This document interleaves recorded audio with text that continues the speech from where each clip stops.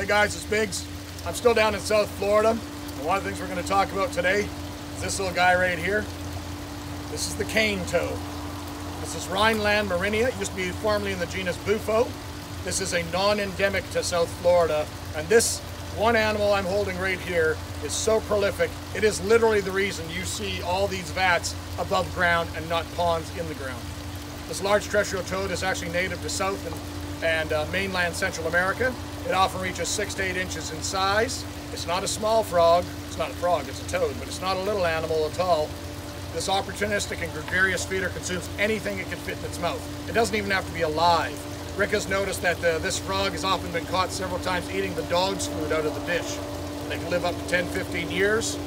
It's a very, very old species, the cane toad. It was actually described by Linnaeus himself in the 18th century work Systemata Natura in 1758.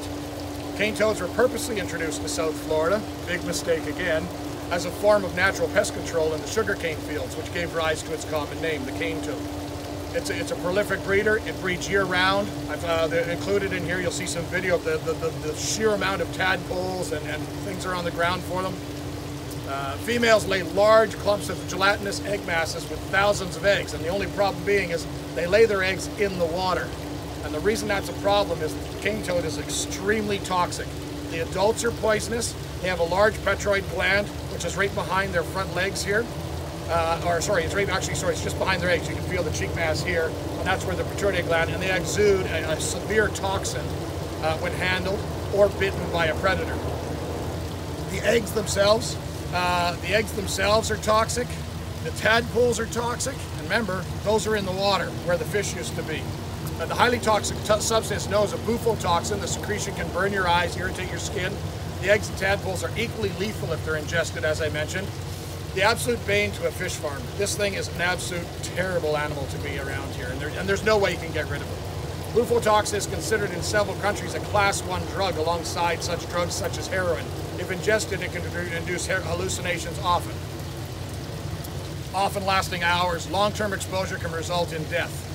One South Florida fish farm that I've known, Rick, the gentleman whose farm we're at right now, he had his dog, he had a Jack Russell Terrier named Pip.